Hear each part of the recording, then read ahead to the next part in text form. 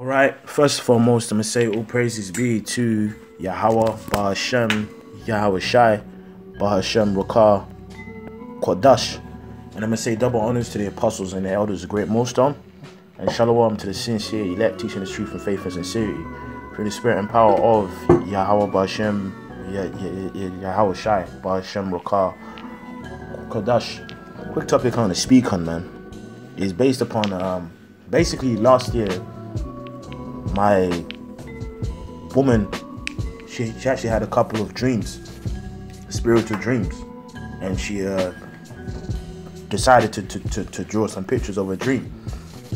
I mean, I didn't ask her to draw the picture. Basically, she was like, look, what I saw was so great that I had to draw a picture. I said, yeah, and she said, yeah, she actually do it.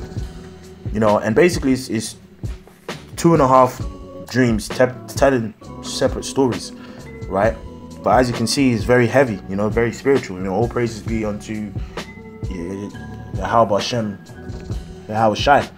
You know, even Bah Hashem Rakah Kodash. And even at the time, I remember her explaining unto me that when she woke up from the dreams, tears was down her face.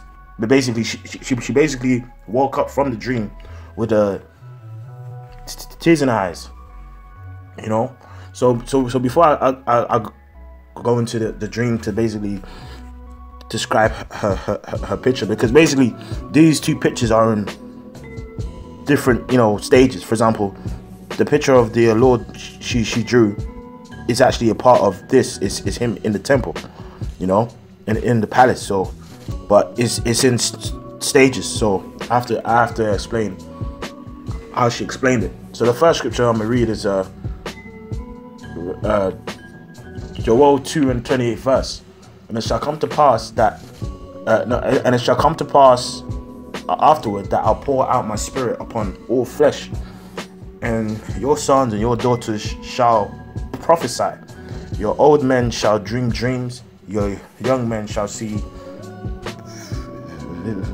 visions. Right? So that's what the scripture's saying, man. You know, and then what it says, your daughters shall prophesy, it's not saying they go out there and teach. It's saying they shall see, you know, certain visions that pertain to certain scriptures of prophecy. You know, for example, a person might have a dream of chariots and the Lord coming back. Well, that's a vision of prophecy. You know what I'm saying? And also upon servants and upon handmaids in those days I will pour out my spirit. You know, you see. So hey, whether a person's like an Israelite or a heathen, you know, the Lord is pouring His spirit out there in the earth, man. That's why there's more and more people having these dreams. So what I'm gonna do is basically tell the story of these pictures that she drew, you know, and explain what she was saying. So, you know, basically, like if I pause, you know, it's just because I'm actually reading her description of the dream. So basically, the first point she was saying is that me and her was in the fields in London somewhere, and basically a fire took place, and there was a ring of fire around us both. And basically, she described that as the fire was around us both, it was closing in on us, and there was no way out. And she said somehow I pushed her through the fire outside of the fields, and I was alone with the fire coming towards me. And she said basically I got engulfed in the flames of the fire, but I was unharmed, no burns or anything, and the burns, it wasn't even affecting me. And she said that whilst I was engulfed in the fire, I basically started to smile, you know. And she said when that happened, everything started to started to, yeah, she said basically everything started to flash white, you know? Everything started to flash white, right? And basically she said basically she said everything flashed white and went back to her normal. She said that basically she was confused and thought what had happened to me, and she said my name, and then everything again flashed white. And she said then when that took place, we was holding hands in front of a big golden, like a pathway, you know, like a golden pathway and bridge, you know. And she said we was both dressed in white, head to toe, right?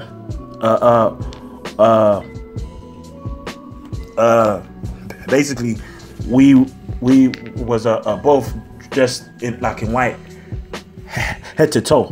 It was basically white and gold. And what else did she say? She said two people were standing at the entrance of the gate, right? See picture on the middle right. One male and female in white garments and gemstones on their hands and neck. The male wore a green scarf on one side of his body with many rings, and the female had on a white and purple garment, and that's the picture she's talking about. And I believe, you know, the man, it was an angel, you know. And I believe the woman in white and purple, through the spirit, is a representation of the rest of the elect, man, you know, spiritually, you know. That's just me, you know, that or even of wisdom, you know what I'm saying. And she said they showed us around the room, and we basically entered into a place that looked just like this, right? And she said basically when we entered into this room, like it was a temple of gold and all different kind of gold.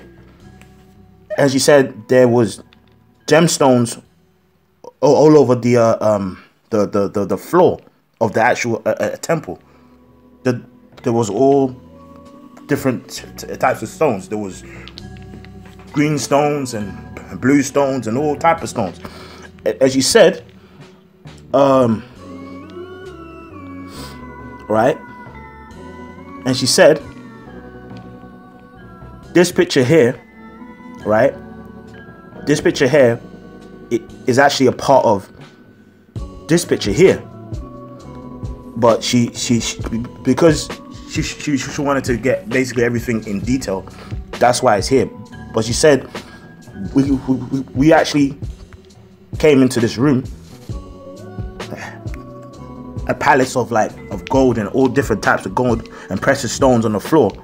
And she said we then came before the Lord and bowed down before his feet, right? And she said when we came before the Lord, that there was actually a white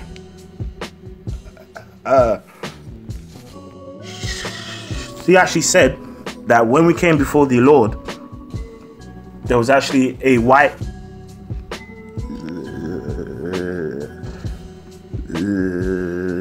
lion, right, and lamb before his feet. So basically, the Lord was on a throne, right, in this room of gold and all different types of precious stones on the floor. And she said the lion and lamb were both white in peace at his feet, man. And I said that's spiritual, because even though she knows the Lord's name, because I've been with her for a very long time. So over time of her asking me all types of things, like eventually I told her the Lord's name. But in terms of going into scriptures and deep breakdowns, I don't, you know what I mean? That's not me. In terms of going into like, okay, if you go to the first chapter of Isaiah, now, just, hey, listen, man, pray unto the Lord. But what I find spiritual is that the white lamb and lion were at peace at his feet, and that's spiritual because both is a representation of our Lord, man. So so I'm gonna just get a quick scripture, right? This is let me get the scripture, man. I believe it's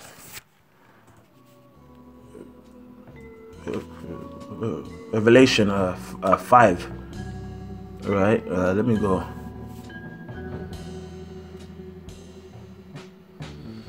Revelation.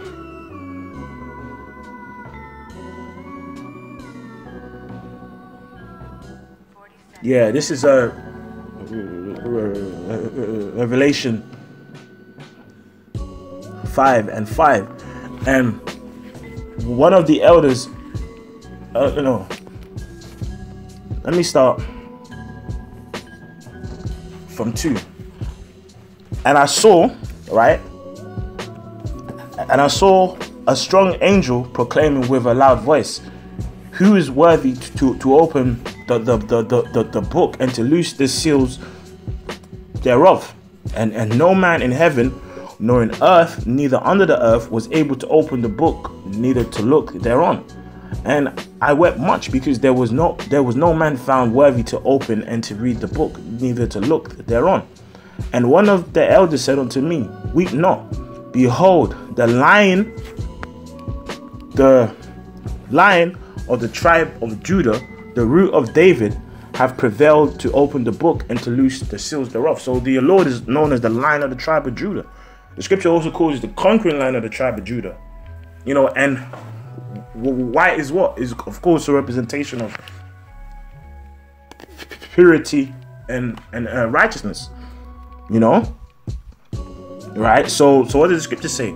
"Behold, the Lion of the tribe of Judah, the root of David, have prevailed to open the book and to loose the 7 seals thereof.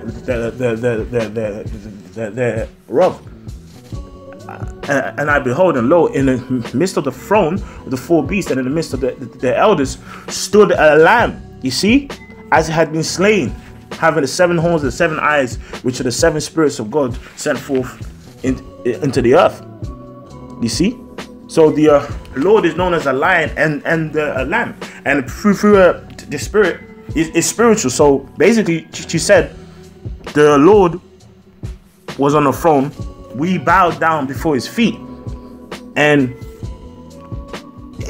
he was here, and we bowed down like on the steps, and on the floor was all precious stones, and that these 2, lion and lamb, was before his feet, whilst we was bowing down here, like on the floor, man, And the spirit, the lion and lamb was both peaceful before his feet, man. And it's funny, when she told me, I said, hold on, when this happened? She said there was so much information like in a dream, so it was best for us to just draw a picture. I'm like, because when she told me this dream last year, I didn't even know about that part. I said, wait, what? And of course, when she said she she was gonna draw a picture. I said, listen, don't try and exaggerate it to make it look nice. Be truthful. She said, nah, I won't try and exaggerate nothing. I'm just gonna draw the best I can of what I saw. I said, all right, cool, fair enough. You know, because you know at times Jake might try and look deep. I said, listen, don't try and make it just to try and impress me. Be honest, like these things. Like she said, yeah, I saw everything. I said, wow, well, I did. You know, I was just making sure, you know what I mean? But anyway, and he came and took the book out of the right hand of him that sat on the throne. And when he had taken the book, the 4 beasts and the 20 elders fell down before the Lamb. All right? Which is a representation of our Lord. Remember, the Lamb and the Lion of the tribe of Judah, having harps and golden vials full of odors, which are the praise of the saints. And they sung a new song, saying, Thou art worthy to take the book and to open the seals thereof. For thou wast slain, which is the Lamb, and has redeemed us to the Most High by thy blood out of every kindred and tongue and people and nation, and has made us to our power kings and priests, and we shall reign on the earth. So this Lamb and this Lion of the tribe of Judah is a representation of our Lord, man. And she said when we was before his feet, that the white lamb and the white lion was in peace before his feet, you know. And you know what's spiritual? Because the actual scripture says this, man, in Isaiah 11, all right? And it says, and everything here, you know, is a representation of our Lord, man. Right? Isaiah 11, and this is a representation of our Lord, man. And there shall come forth a rod at the stem of Jesse, and a branch shall grow out of his roots, and the spirit of the Lord shall rest upon him, and the spirit of wisdom and understanding, and the spirit of counsel and might, the spirit of knowledge and of the fear of the Lord. That's talking about our Lord. And shall make him of quick understanding. Now we become quickened unto understanding through our Lord, but it started off with him. That's why, like even as a kid, right? There are certain. Remember when he was, I believe he was like at the age of 12. And then, you know, the certain scribes and Pharisees and men who taught in the temple was like astounded by his wisdom, you see. And it shall make him of quick understanding and fear of the Lord, and he shall not judge after the sight of his eyes, neither reprove after the hearing of his ears. But with righteousness he shall judge the poor, and reprove with equity, right, for the meek of the earth. And he shall smite the earth with the rod of his mouth, and the breath of his lips shall he slay the wicked. That's what's going to happen when he comes with these chariots, man. And righteousness, right? And in righteousness shall be the girdle of his loins, and faithfulness the girdle of his reins, right? And this ultimately going to take place when we're in the kingdom. It says the wolf also shall dwell with the lamb. Now it says wolf, but that's the same thing, you know, like, you know, basically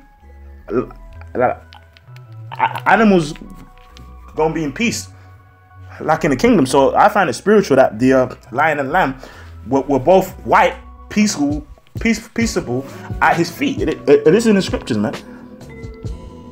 And you know, when she told me this, I said, hold on, you know this is in the scriptures? You said, yeah? I said, yeah.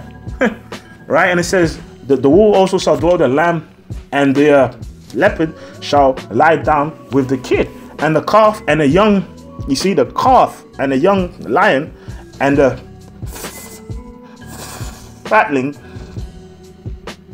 together, and a little child shall lead them, and that little child is the Israelite child, right? And that's spiritual, man. If you go to verse 9, it says that they shall not hurt nor destroy in all my holy mountain, for the earth shall be full of the knowledge of the Lord, and as the waters cover the sea. let's go back to her dream, being able to explain it with scriptures. Oh, Satan.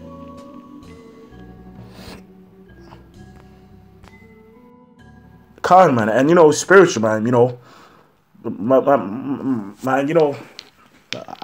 I pray, man. I hope and pray that, like I'm of the Lord's elect, man. And also, to any brother or sister who's watching as well, man, I hope the same thing. And hopefully soon, we're saved out of this hell. You know what I'm saying? So, yeah, man. So, if we go back to, I have to get a scripture on this part of a dream. So basically,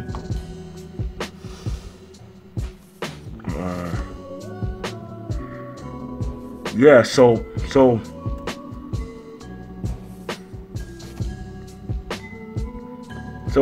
yeah.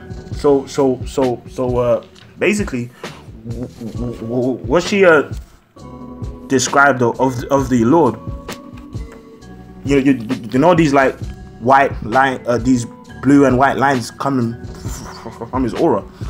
She basically said the aura like around him was so white, but it was white mixed with blue. Like it was a really bright kind of aura. And she actually said that on his ring, on his hand, that he was wearing a blue ring, a red ring, and a ring that was green, which spiritually, I think that's sapphire, emerald, and probably like a ruby or something. But that's spiritual, man. Now, what does the scripture say? Who is as the wise man? This is Ecclesiastes 8. Who is as the wise man, and who knoweth the interpretation of a thing? A man's wisdom maketh his face to shine, and the boldness of his face shall be changed, man. So the Lord, as she was describing, he had a bright aura. So then also, like I asked her, like about this. She said, yeah, around him was like a. I think she couldn't describe it, but through the spirit, it was an ephod, man. And the chief, see, he's the real chief high priest, man. And basically, she described that on this thing that she was describing was 12 stones. I said, what? She said, yeah. I said, you sure? She said, yeah. I said, oh, man. And on his hand was a golden staff and scepter, and he was on this throne, man. Right? He was actually on this throne, man. And we was, of course, like on the floor. And she said, when she looked back out of the room where it had a throne, right? She said, hold on, I saw the view of the open world of heaven, where there was different types of mountains and multiple rivers and gold farms and even islands in the sky that would float. These islands had waterfalls, but the water wasn't going down to the earth. It just wasn't going anywhere, but the water was still able to flow. And she said, I remember wondering, how do you get to those islands in the sky? And then I woke up. So basically, she said, in this room where the Lord sat, that there was an open view, man. And basically, she described that these bits here was like fields of gold or something. You know, I can't describe what she saw, but she said these islands and stuff was actually in the sky, man. It was in the sky. And that's spiritual, because I remember a couple years ago, there was actually a brother in Chi-Town. I believe it's the brother. I think his name's Arala or something. But he basically he had a dream and described the exact same thing. So that's spiritual, man. Right? So you know, that was her the first part of her dream. And basically she basically ascribed like in a different dream that me and Akim and her got beamed up. You see? So that's spiritual, man. That's what she actually described. That like in a second dream, that me, like an Akim, that you know, that we all got beamed up. So that's basically the that's the dream, and that's the picture, you know. And I found that spiritual, man. And you know, I'm praying, you know, that I pray and hope that this comes to pass soon, man. Right? But you know, hey, man, it was a spiritual, you know, dream, and I hope it boosts everyone's faith, man, because you know that was spiritual, man. Let me get First Thessalonians 4:17. All right, it says, and 16, for the Lord himself shall descend from heaven with a shout, with the voice of the archangel, and with the trump of the Most High, and the dead in Yahweh shall rise first. Then we, which are alive and remain, shall be caught up, which means to be beamed up, together with them in the clouds, to meet the Lord in the air. And so shall we ever be with the Lord. Wherefore comfort one another with these words, man. And you know, the actual words is what comforts us, man. The actual words is what, you know, like is our comfort. But then from time to time, the Lord gives, you know, different brothers and sisters the different dreams that are comforting too, that match directly with the scriptures, man. Right? Because even when she was speaking about us being in white, you know, this is a Revelation 19:7. It says, let us be glad and rejoice and give honor to him, for the marriage of the Lamb is come, and his wife have made herself ready. You know, and you know, the wife is referring unto his elect. So that's why I said, I believe that the man was the angel, and this girl that was in white and purple was a representation of the rest of the elect. You know, that's just my opinion, but you never know. I thought maybe that, or it could be wisdom. You know, I'm not sure. But anyway, it says, and to her was granted that she should be arrayed in fine linen, white, clean and white.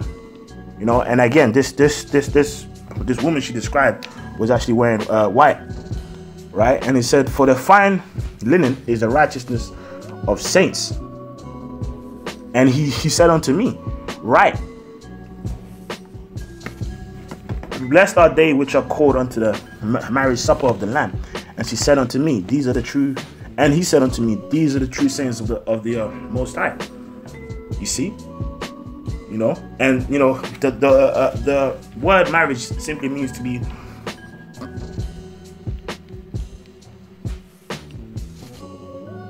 joined unto. You know what I'm saying? So us being beamed up and meeting the Lord in the air, we are going to be finally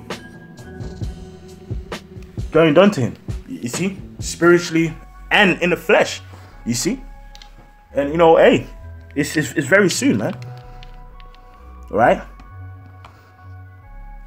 So hey, man, you know, I ain't trying to make this video too long, man. It's spiritual, man. Because, you know, as well, a couple years ago, actually, a couple years ago, man, I always mention this dream. I remember I had this dream of basically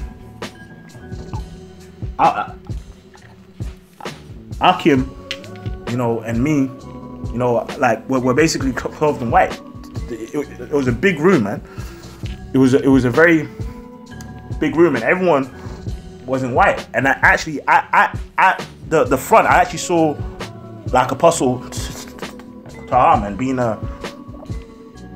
crowned, man. You know, I actually saw him with like a scepter in his hand and precious stones, and basically felt like basically everyone was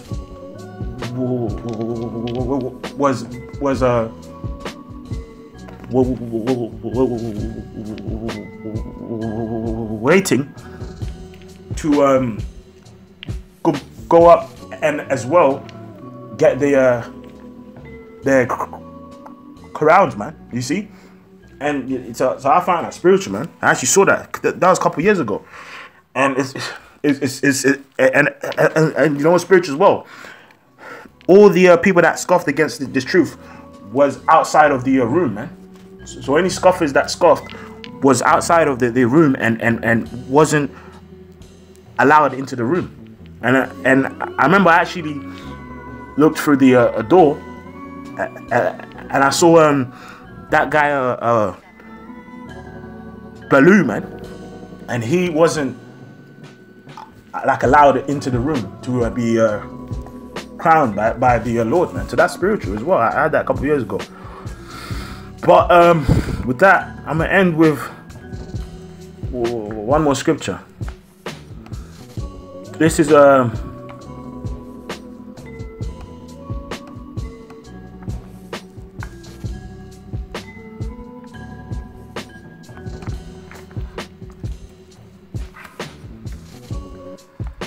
me end with the scripture. This is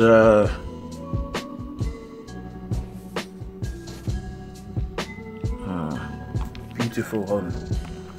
Beautiful. Yeah. This is